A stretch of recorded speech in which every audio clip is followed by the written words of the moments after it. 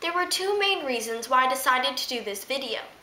The first was to reply to those who honestly want to know whether or not abortion should be legal in the context of rape.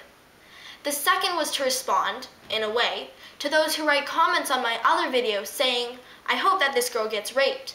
That way she'll be able to fully understand the topic that she's talking about." Firstly, wishing someone to get raped completely goes against the pro-woman stance that many pro-choice advocates claim to have.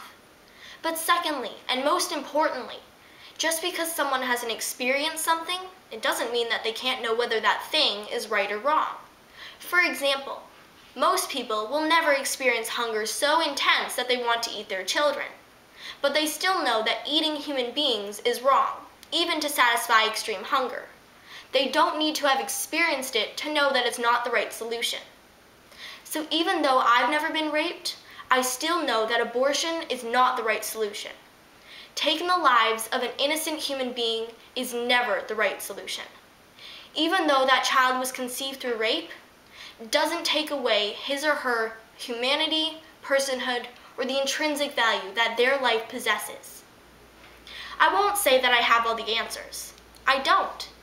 But I will say that, as a society, we need to rethink the answer that we're offering to rape victims. And in our conversations about what we can do to help rape victims, we can't lose sight of the rights of another important person in the equation, the unborn child.